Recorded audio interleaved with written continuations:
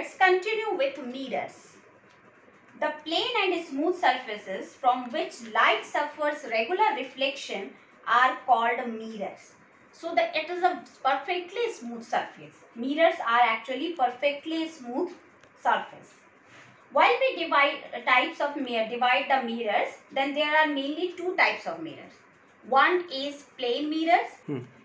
One is plane mirrors and another is spherical mirrors. And the spherical mirrors are then further divided into two types of mirrors, concave mirrors and convex mirrors. Plane mirrors we are very used to in these mirrors, generally makeup mirrors which are at our home, these all are plane mirrors. About concave and convex mirrors, spherical mirrors are divided into two types, concave mirrors and convex mirrors. Here I want to explain about the concave and convex surface. You all are seeing that this is a spoon. It has two types of surface. One is bulged outward, another is curved inward. These two surfaces are convex and concave surface. Simply concave surface means cave-like structure. So mirrors are actually the part of a hollow glass sphere. Like if we take this, like this is one sphere, if it is cut from one part, then we get a disc like this spoon shape. If it is polished from outer surface and inner surface is reflecting, then such type of mirrors are called concave mirrors.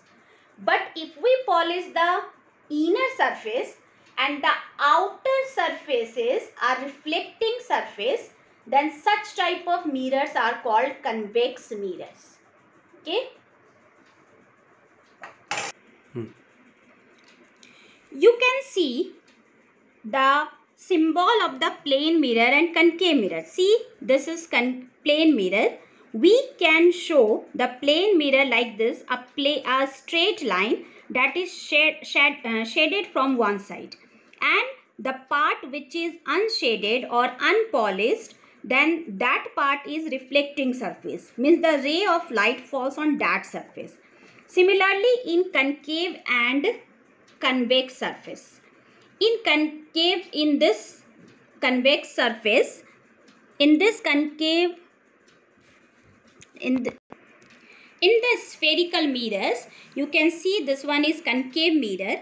The inner surface is reflecting, so the rays of light are falling on the inner surface and the outer surface is polished. In convex mirror, the outer surface is reflecting surface and inner surface is polished surface.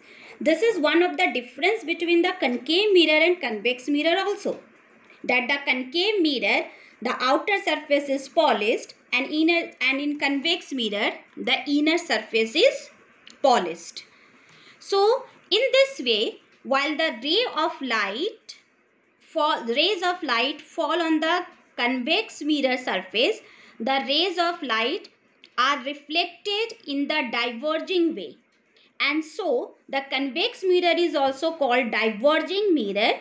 And in concave mirror, the ray of light falls, then they converge at a point, so concave mirror is called converging mirror.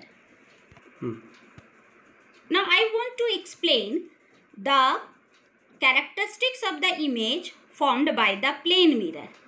Here you are seeing the laws of reflection of light, and with this laws of reflection of light, in this the plane mirror, the incident ray, the reflected ray and the normal. And while the rays of light falls on the plane mirror, these rays of light form an image, and such type of the image is virtual image.